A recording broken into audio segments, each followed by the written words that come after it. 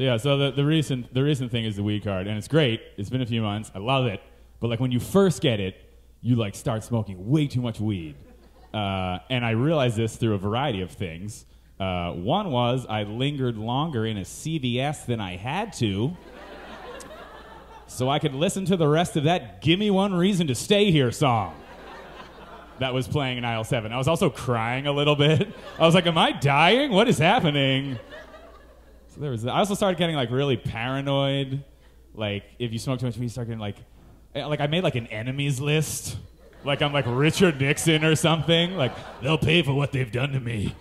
But it was just like the guy who works at my local Subway that I hate. That was the only guy on the list.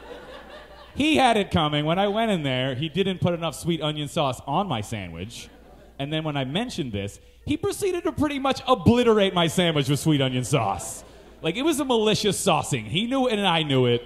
We locked eyes. Like, it was so blatant, the other Subway dude behind the counter just started laughing in my face. Just like, yeah, you show him, Juan. I was like, I'm standing right here. You call yourselves artists. That's what I should have said. I thought that up on the car ride home. What I did do was wait when they both weren't looking, and I stole some Sun Chips. So I feel like yes, I smushed them into crumbs, shoving them into my back pocket quickly when they were faced the other way, but I drank that flavor dust in the car, and it was delicious.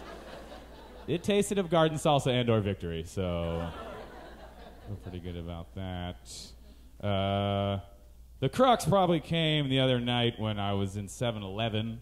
It was 3 in the morning. I was very stoned.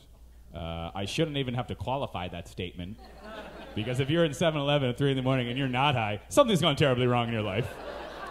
So I'm in there, you know, you can tell from my general demeanor or from my item selection. Big water with the handle, gotta stay hydrated. Big bag of Funyuns, big bag of jerky, smaller reserve bag of Funyuns to eat on the car ride home. Do not want to finish all the Funyuns on the car ride. Hot spicy peanuts, Cool Ranch sunflower seeds. Because when I'm baked, I like my nuts hot and my seeds cool. That's not a set rule. I just thought that up when I was in the store. I was like, good work, brain. That's the kind of stuff I'm talking about. Keep that up. Various fruit pies, some unidentified Mexican snacks, possibly sabritones. I don't know what they were. They look delicious. Some donuts, some ice cream. Like, clearly, I'm doing very well with my selection. Probably best in the store. And, you know, I'm waiting to pay. And the dude in front of me, this big black dude, he turns around from the register. He looks at what I'm buying. And then super loud, he just goes, "Boy, you high as shit." The entire store started laughing. There was a lot of people in there at 3 in the morning.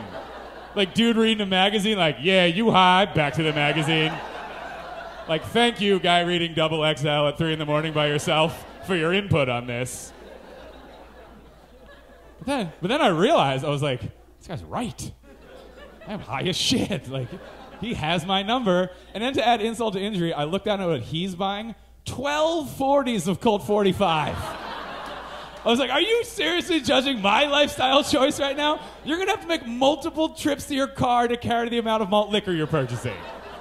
How dare you?